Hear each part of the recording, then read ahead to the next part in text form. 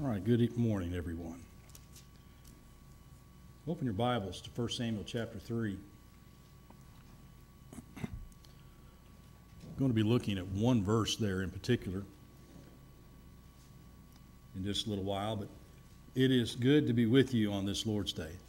I'm looking out over the audience this morning. We have visitors with us, and we're grateful that you've come our way again, and we're grateful that you have taken the time out of your travels or out of your busy schedules to join us for worship this morning.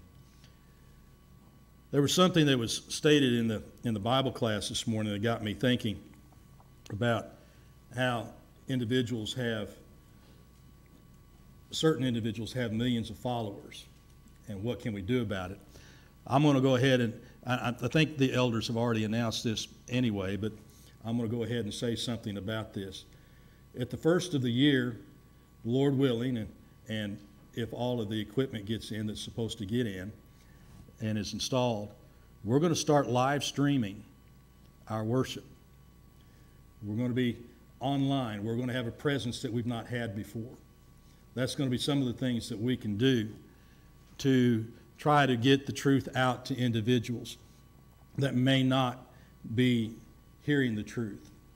We already record our sermons and put them online immediately following the service, but we're going to be starting to do something a little bit different. And hopefully it will have the effect that Peter had on the day of Pentecost when the gospel was being preached. It will prick people's hearts and cause them to ask, what must we do? And hopefully we'll have the opportunities to be able to teach those individuals what it means to call on the name of the Lord. One of the things that's going to be necessary for them to call on the name of the Lord, though, is God's Word. And the understanding that God's Word is precious.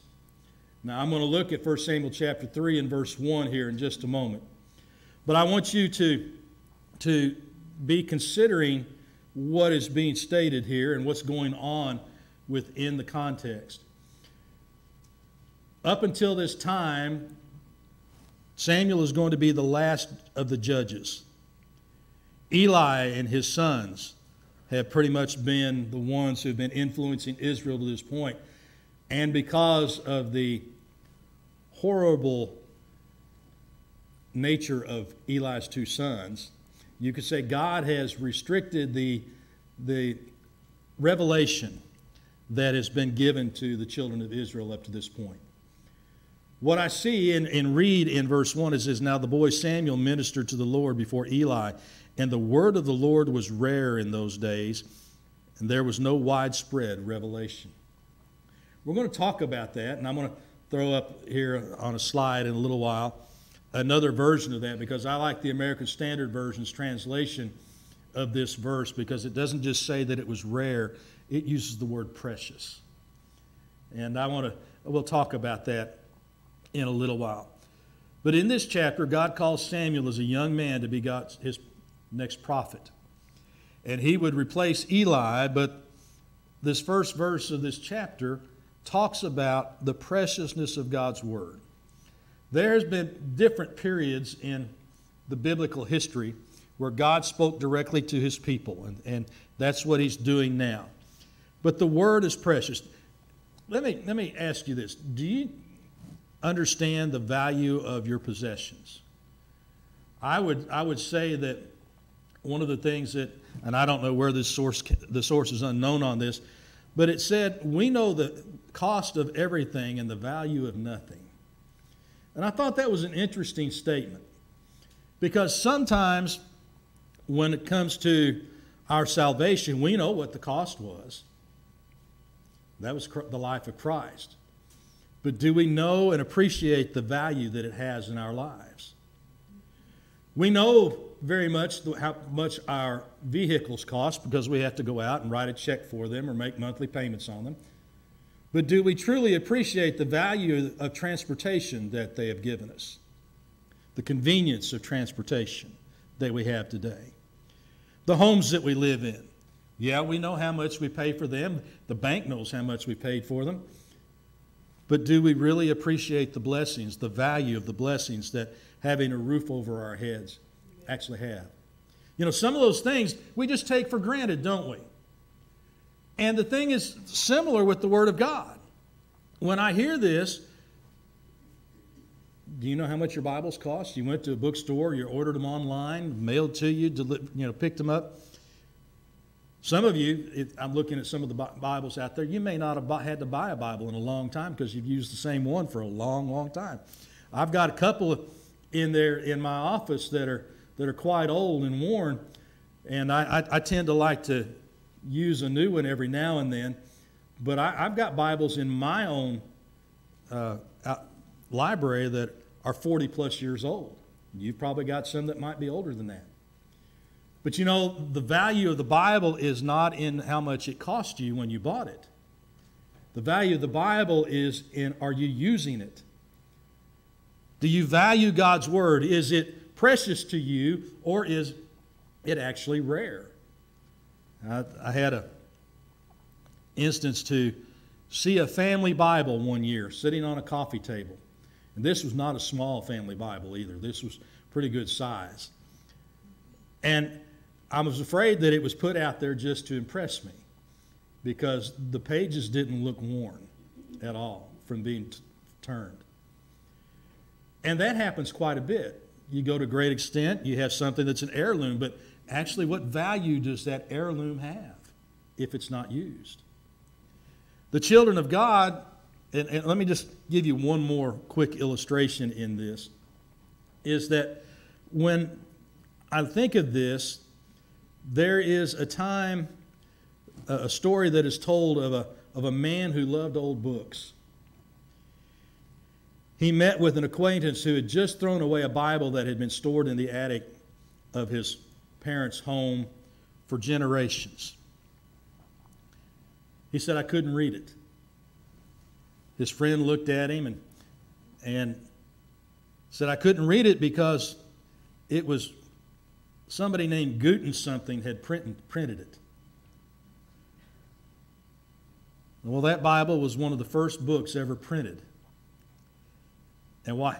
His friend explained to him, he said, that book, a book similar to that, a Bible similar to that, just sold for over $1 million at auction recently.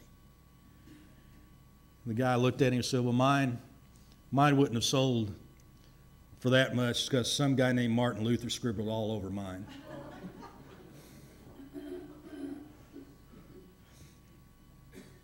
Well, the thing is, it doesn't matter if Martin Luther had done that or not. But this book that we say that we cherish, this book that we say that we honor, does it have value to us? Or is it, as what Samuel said, is it rare? Or what Samuel records, is it rare? Should it be precious to us? And so, going back again to verse 1, and looking at this particular verse again, the bottom half of the screen is the American Standard Version. And the child Samuel ministered unto Jehovah before Eli, and the word of the Lord was precious in those days. There was no frequent vision. And I know that precious means that it was rare in this particular context, but at the same time, the rarity of the Word of God is what gave it the value. They longed for it. They missed it. Or it was missing in their lives and they needed it. And there was something that they understood that this would take place. Old Testament history, going back to where God speaks to his prophets, and to hear these words that there was no widespread revelation, there was no visions taking place at this particular time, that had to have been discouraging to the children of Israel. You know, it's not going to be long. Samuel is going to serve as a judge, and people are going to grow tired of him being their leader. They're going to cry out for a king. But at the same time, what they should have been crying, or the person they should have been crying to, was their king, the God of heaven. They should have been longing and asking for him to pour forth his word to them. And therefore, the word of Jehovah, being rare or precious in those days, I would suggest to us that even though we have access to Bibles in so many different forms now. There's not a reason for anybody not to have one. You can get one online for free, just a digital copy of it. They don't cost anything anymore. They're that available. But just because they're free, it doesn't mean that people value the Word. So this morning, what I want us to do is understand that the law of supply and demand often dictates when a commodity is in demand and the supply is low, its worth is elevated or inflated. It may be that because the Word of God being the number one best-selling book in the world year in and year out, the availability of it online nowadays, the supply in some people's minds has diminished the value, when in its essence it should have been elevated. The value of the Word of God should be precious to every one of us. It should be such that, we meditate upon it day and night. We talk about, like the psalmist did, about loving the law of the Lord, that it's sweeter than the honeycomb. Then we think about how valuable it is. It is there that we find salvation to our souls. There is such value to it. And so why should it be valuable to us today? Or have we entered a period of history in modern man's time, similar to that of Amos in Amos chapter 8, verses 11 through 12? Behold, days are coming, says the Lord God, that I will send a famine on the land, not a famine of bread, nor a thirst for water, but of hearing the words of the Lord. They shall wander from sea to sea, from north to east, then run to and fro, seeking the word of the Lord, but shall not find it. It's not because of the availability of the word that it's rare, but the fact that people don't want to hear it that makes its value so rare. And the fact that the people seek it improperly. So this morning, why call the word precious? Well, I would suggest a few things to us today. That the word is precious because it comes from God. These are His thoughts. These are His words. It shows us His ways. He reveals Himself to us in them.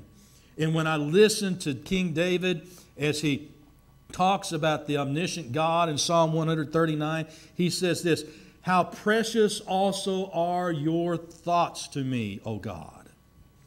How great is the sum of them. And he's talking about this omniscient God and all-powerful God and this all-knowing God and ever-present God. He's describing Him. He said, your thoughts are precious to me. Why? Because how great is the sum of them? If I should count them, they would be more in number than the sand. When I awake, I am still with you. More in number than the sand. Innumerable, in other words. It makes me reflect upon what John says about all the things that Jesus said and taught, the miracles that He performed, that even the books of the whole world could not contain them. But what we have should be precious to us. What we have should be so precious to us that what we hear in them are God's ways. Isaiah chapter 55, verses 8 and 9, His ways are not our ways, are they? His thoughts are not our thoughts. They are superior to us, our ways and our thoughts. And that's what is revealed to Isaiah in those verses. And then I hear Paul speak in Romans chapter 11, verses 33 through 35, where he talks about the depth and the wisdom and the knowledge of God. How vast is it? But how much do we truly value it?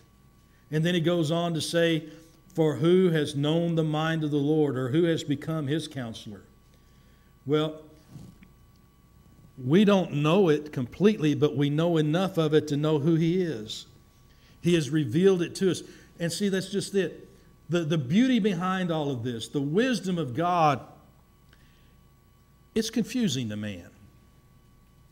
It really is, because we want to think of ourselves as philosophical thinkers. We want to think of ourselves as intelligent and not in need of any guidance. And yet God's words provide those very things to us. That wisdom of God confounds conventional wisdom of the world. And it blows my mind that when I think of 1 Corinthians chapter 1, verses 21 through 25 in particular, you can look at those verses and you can hear Paul talk about God's wisdom. And you see how it does just that. This great wisdom of the world that we think of, he tells us, you don't know Him. And we don't learn who God is through the wisdom of the world. We don't learn about God, and He doesn't reveal Himself to us through the wisdom of the world, but through His Word. It became a stumbling block to the Jews when you look at verse 25. It's considered to be foolishness by the Gentiles in verse 24. And you hear him in verse 25 say, because the foolishness of God is wiser than men, and the weakness of God is stronger than men. You see, our acceptance of the words of God as precious words is an attitude that produces a precious faith. It is something that should be in each of us when we open God's Word. Our faith should be precious to us. This precious faith is such that in 2 Peter chapter 1 and 1, it should be a like precious faith, something that we all share. To those who have obtained a like precious faith with us by the righteousness of our God and Savior Jesus Christ. That's who Paul was writing to, and he was talking to them of a like precious faith. How did they have that? Because they valued God's Word. Well, this precious Word then becomes our only standard.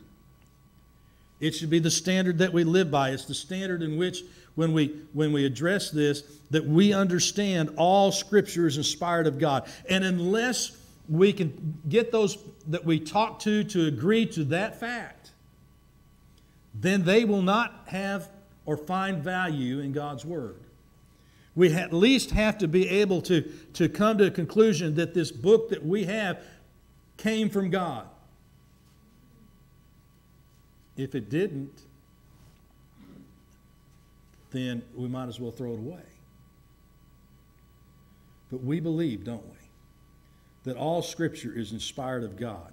We believe in the profitableness of it for teaching, for reproof, for correction, and instruction, for the training that can make us complete, that it can fully equip us. We understand the doctrines of men are fallible because of where they originate. They originate within the minds of men. But the Scriptures are God-breathed. They are His words, His wisdom. And how are we to speak then today? As if it were the oracles of God. The utterances, according to the New American Standard Version. When we speak, we have a saying, and I'm going to say this is man-made. Speak where the Bible speaks. Be silent where it's silent. I think the principles are found within the Scriptures, but that particular saying comes from the wisdom of men.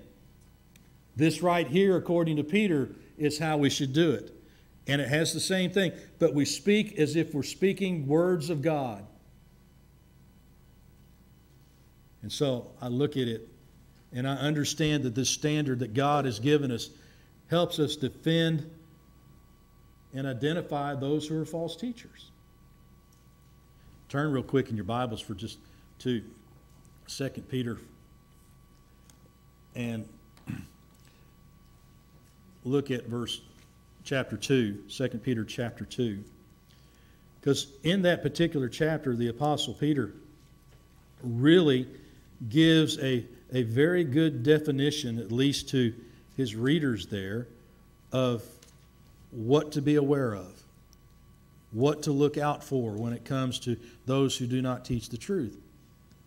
When he says in verse 1, but there are also false prophets among the people, even as there will be false teachers among you, who will secretly bring in destructive heresies, even denying the Lord who bought them, and bring on themselves swift destruction. And many will follow their destructive ways, because of whom the way of truth will be blasphemed.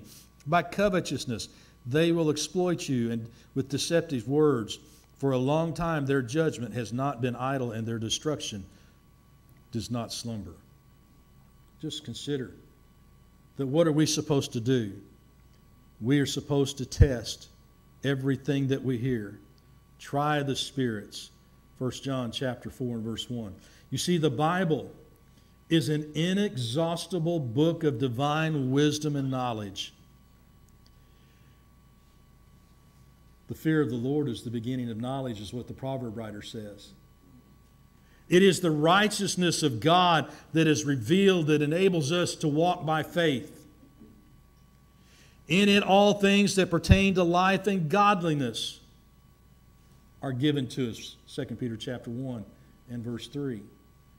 I heard someone, or read somewhere the other day, and a statement which I believe is incorrect.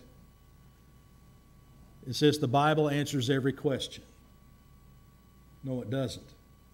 But it does answer every question about God that you need to know.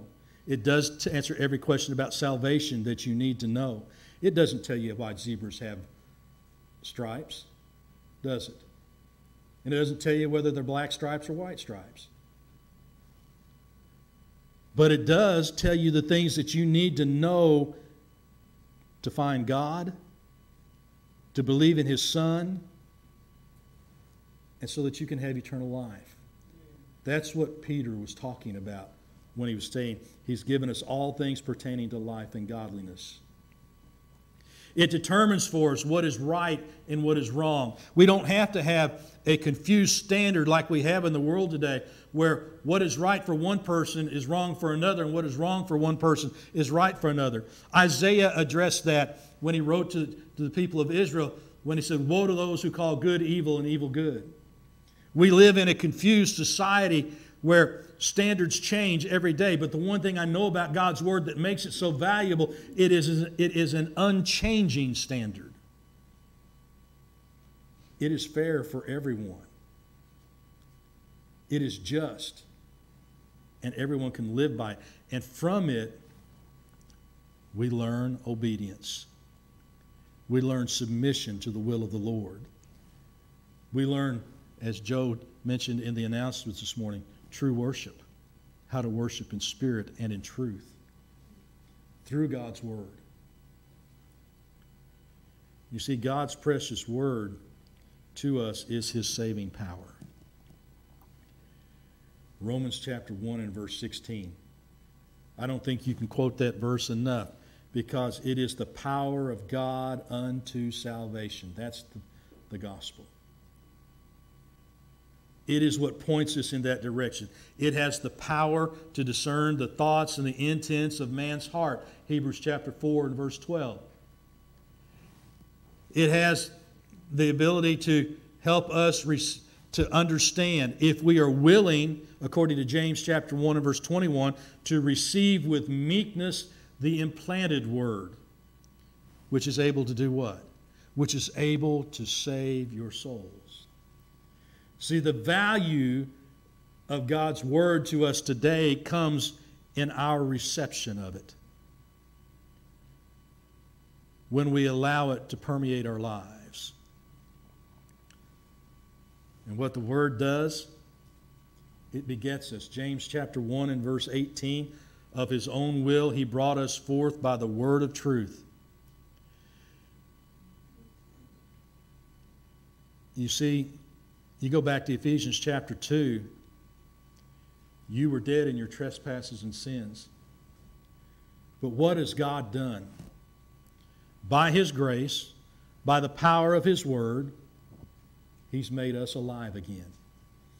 He's made those who could not resurrect their own souls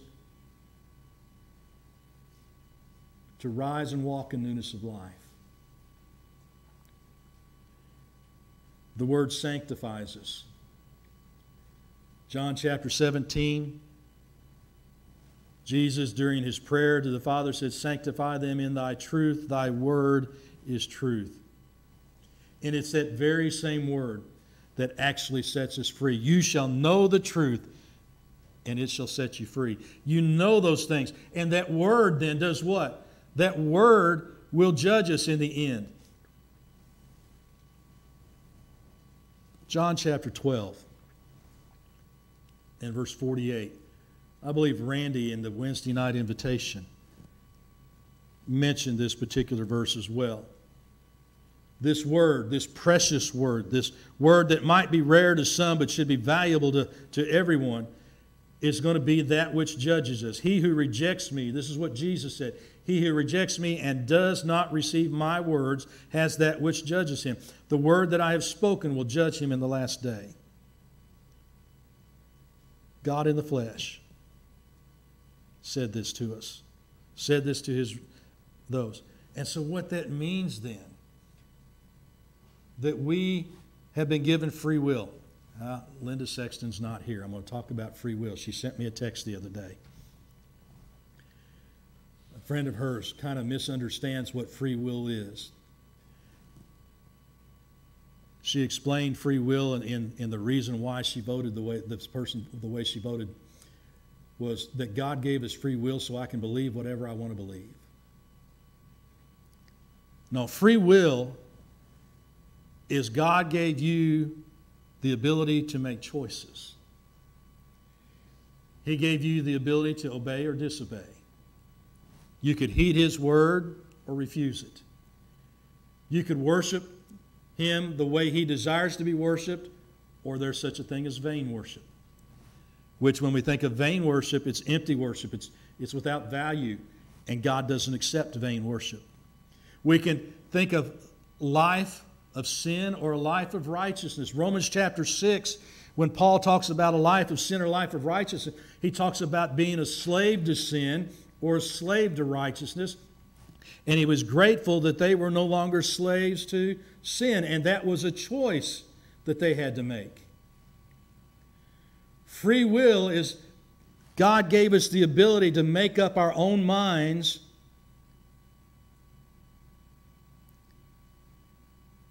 about Him, about the world. He gave us the ability to choose a biblical worldview or a worldly worldview.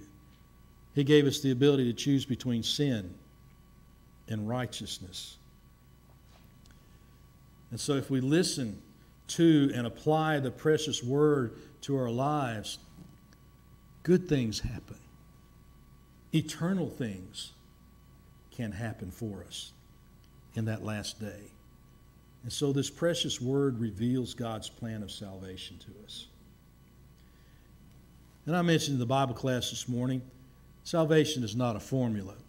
And I know I've got up here, hear, believe, repent, confess, and be baptized. But what this is right here is obedience to God's will. When you hear these words here, yes, we all have to hear. Romans chapter 10 and verse 17. Faith comes by hearing, and hearing by what? The Word of God. Not man's word, but the Word of God. That's why the Word of God should be valuable. That's why the Word of God is precious to us. But we have to hear it. Peter preached on the day of Pentecost. From the day of Pentecost until today, the same gospel message should be being preached throughout the world. Using what? The Word of God. And then he that believes will do what? He that hears it, if he's pricked in the heart like they were on the day of Pentecost, he's going to believe it. You know, Jesus talked about belief himself when he was preaching. He said, unless you believe that I am He, you will all die in your sins. You will perish. The Apostle Paul in Acts chapter 16 talks about the necessity of belief. It was necessary for Paul, when he was Saul, to believe that Jesus Christ was his Lord and that he was doing something against him that needed to stop. It was Paul, or Saul, that Ananias went to tell him what he needed to do. That brought him to a point of faith that caused Paul to do what? Repent. Paul no longer would crucify or persecute Christians, but now instead he would preach the gospel. It brings us to a point of repentance. That faith moves us. The value of God's word moves us in the direction of God. It moves us toward Him so that we can eventually be with Him and in Christ. Repentance. Luke chapter 13, he talks about that very thing. If you don't repent, you'll perish. Acts chapter 17 and verse 30, the Apostle Paul at Mars Hill says that God in times past had done what? He had overlooked or winked at the ignorance of men, but the ignorance of men is no longer going to be acceptable according to what Paul says in that. But he says that God has now commanded all men everywhere to repent. That's from God's word. And the idea of confession is more than lip service. Yes, we confess with the mouth unto salvation, according to Romans chapter 10, verses 9 and 10. That's true. But that confession isn't just words. It becomes a way of life. If you believe that Jesus Christ is the Son of God and you confess Him, that's meaning you want to put Him on in your life. That means you want to be in Him.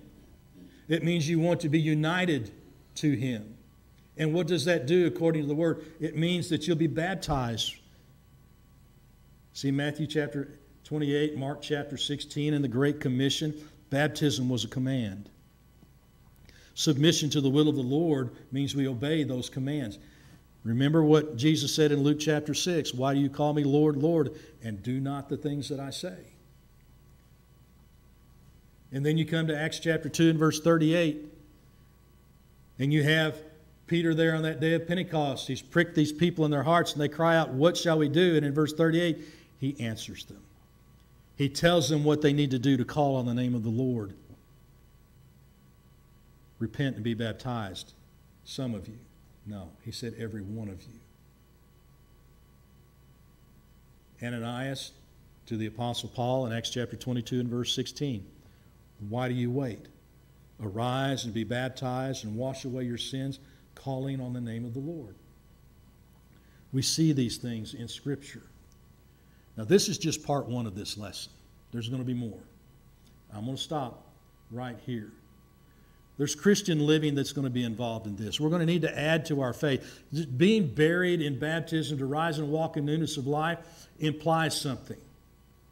That it doesn't end right there. There is a walk that is involved after that spiritual resurrection. For as many of you as have been baptized into Christ have put on Christ. There is a walk involved in that begins that very day. You walk as a child of God, faithful to the very end so that you can receive a crown of life. And so you add to your faith virtue, to virtue knowledge, to knowledge self-control, to self-control perseverance, to perseverance godliness, to godliness brotherly kindness, and to kindness you add Christian love, brotherly love. You add love. All of those things help make you complete as a child of God. And by walking faithfully, we will receive an imperishable crown of life.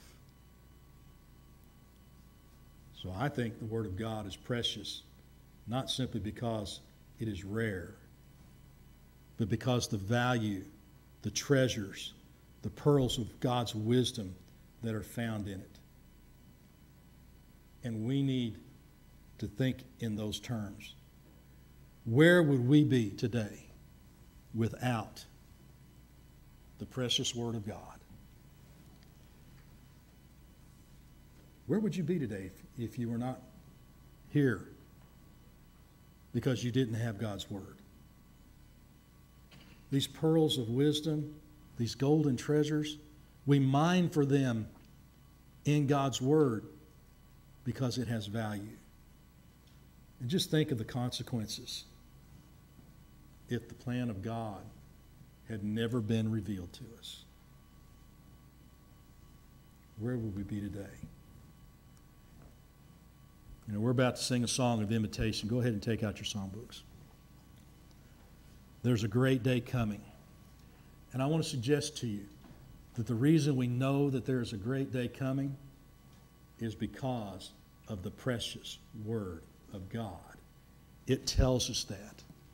Are you ready? Are you prepared to meet your God in that day? Have you valued His Word? Has it been precious enough to you that you will take it, that you will use it, that you will allow it to work in your lives to bring you salvation? Then if you believe, then be obedient to God today. Can we help you in your soul salvation? Do you need baptism for the remission of sins? Or are you an erring child of God that needs to reconcile to God? We stand ready to assist you. Looking at God's Word, there's nothing more precious,